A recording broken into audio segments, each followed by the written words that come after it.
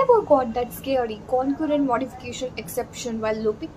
Let's talk about fail fast versus fail safe in Java.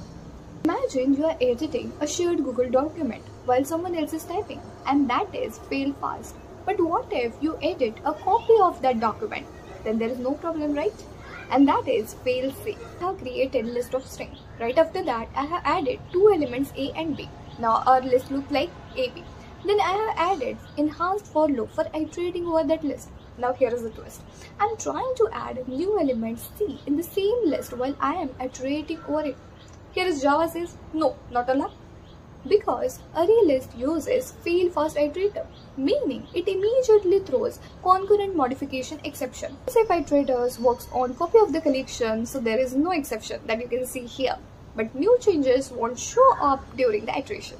Interviews just say fail fast detects concurrent modification and throws error for safety, and fail safe works on cloned copy, so no error but no real-time changes. That's it for today's video. For more such tech info, see you guys in the next video. Till then, bye bye.